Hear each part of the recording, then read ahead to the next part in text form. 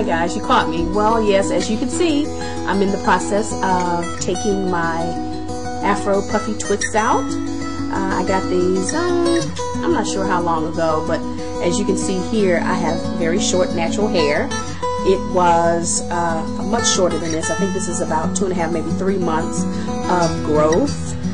This is the Puffy Twist, and Twist or anything that looks kind of natural have been my choice of hairstyles as I transition from into my natural hair. I also like weaves and wigs and lace fronts and all that kind of stuff. I'll do that as well, but I've decided to go ahead and take these out. Now I don't know what I'm going to wind up getting, but whatever I'm going to get, I'm going to let Jamise Dixon do my hair.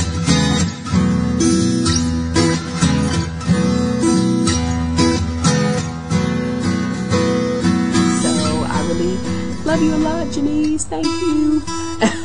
I'm going to let her do my hair. So I think it's going to be some sort of bohemian style, some sort of twist or something big. I love big hair, and people like me who have bigger than life personalities should always have big hair. So anyway, what I'm going to do after I get through taking these loose, I'm going to make some sort of hair care product for my hair specifically.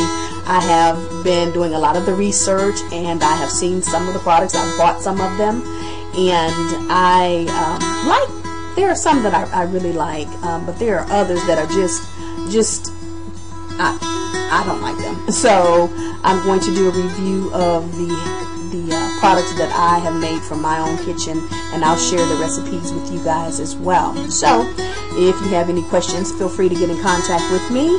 You know where to find me on Facebook at Grandma Bubbles Beauty Basics. Thank you so much, and be blessed. Bye-bye.